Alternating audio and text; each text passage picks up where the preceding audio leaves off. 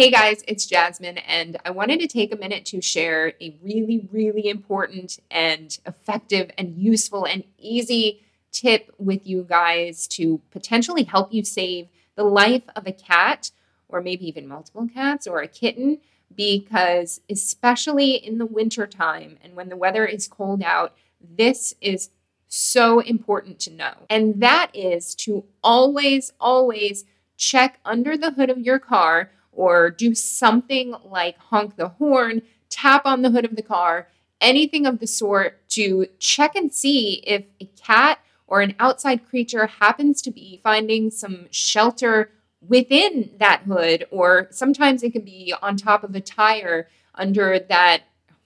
I'm not a mechanic here, don't know much about the cars itself, but is it a tire bay, or is that where you pull the car in?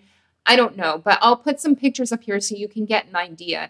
It's so important to check before starting your car to ensure that there are no feline fur babies that happen to be seeking shelter in these spaces. Because if you do start your car, and if you do even get as far as driving off, it is not a good fate for these kitties. And I had a couple of friends actually say that they have experienced this firsthand, where a kitty unfortunately lost its life because this simple precaution and step wasn't taken. And if you're like me and always running late everywhere you go, and you just jump in your car and turn it on really fast and drive off, the best way to remember to do this, because it's not going to be on the forefront of your mind, especially if you haven't built a habit out of it or a routine, but the number one thing to do is to take a Post-it note and leave it on the wheel of your car, or even attach something to a keychain and hang it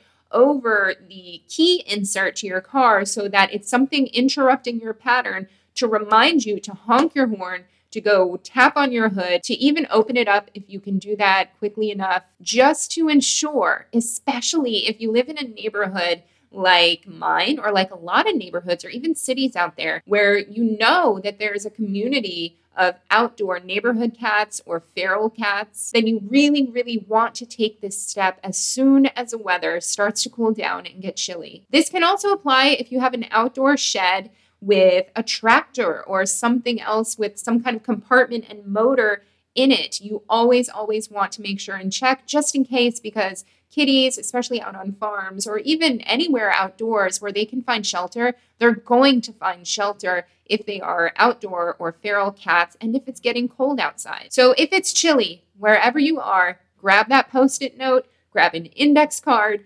a piece of paper with some tape on it, and just write something on there to ensure that you remember to check your car before you start it, and place that right on your steering wheel to remind you. By doing this, you can potentially help to save a little kitty's life. And by sharing this, you would be sharing it with others who would have never thought about something like this, wouldn't have taken any step to do so, and it could save potentially a lot of trauma and just bad things from happening. And by the way, if you want to take an extra step, perhaps in providing a warm, sheltered place for outdoor cats, whether it's your own cat, whether it's just neighborhood cats that you care for, they do sell these heated kitty houses that you do need to plug in at some kind of outlet, but you can put them outside. You could put them, for example, I could put one on my catio if it gets too cool, but it looks just like a little dog house or kitty house. They're super cute.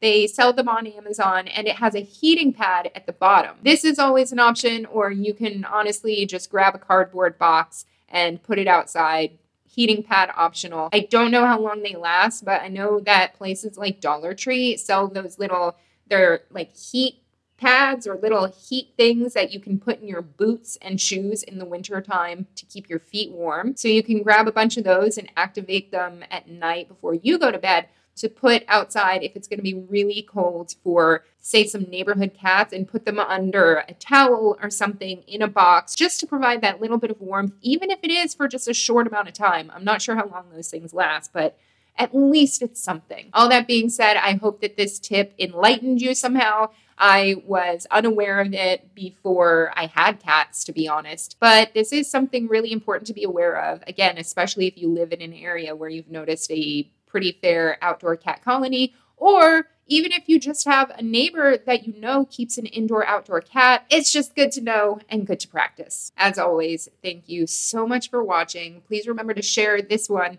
with your friends, your family, your coworkers, especially if you perhaps work in a place where you park and there happen to be cats outside sometimes. Hi, baby. You want to come tell them how to save cats' lives with me? Come on.